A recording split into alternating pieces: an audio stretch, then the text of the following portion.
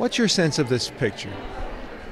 Well, I think it's valuable that it rounded up or collected maybe 20 of the most vocal and well-known critics of the therapeutic approach to radical Islam, and it tried to approach the danger from two different directions. One, the internal weakness of the United States and its inability to articulate its values and to defend them wholeheartedly, and then two, the strange passive-aggressive, almost anger, jealousy, envy, all these mixed emotions of the Islamic world that wants to be near the West and yet wants in some ways to destroy it.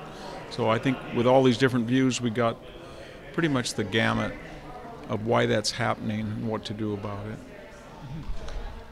How do you feel that this picture will be seen by those who are not already on the same page as the filmmaker?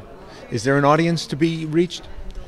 Well, that's the $64,000 question, and that is, will people who do not agree with its message or are not interested in its message, will they be interested by the film to become interested in its message? I think that the diversity of the people up on the screen, they come from literature, art, history, they're across the conservative spectrum of ideas, and so they approach the topic, i.e. the dangers of radical Islam and the weakness, inherent self-induced weakness of the West from so many different approaches that I think there's something there for everybody.